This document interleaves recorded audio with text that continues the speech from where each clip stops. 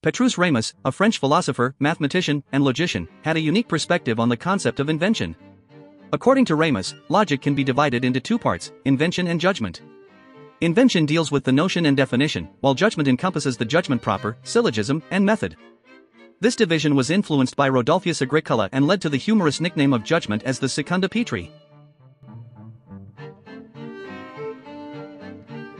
Invention, as defined by Petrus Ramus, is the process of developing new ideas and concepts.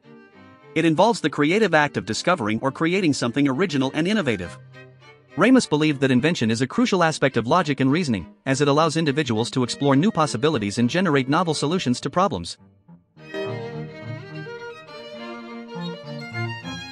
According to Ramus, the notion and definition are fundamental components of invention.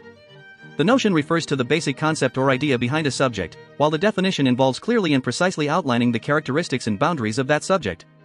Invention, therefore, requires a deep understanding of the notion and the ability to articulate a clear definition. Ramus's emphasis on invention as a core element of logic highlights the importance of creativity and originality in the field of reasoning. He believed that individuals should strive to think outside the box and challenge conventional wisdom in order to achieve true intellectual innovation. Invention, in this context, becomes a catalyst for intellectual growth and progress. Moreover, Petrus Ramus's view of invention as a foundational aspect of logic has had a lasting impact on the study of philosophy and intellectual discourse.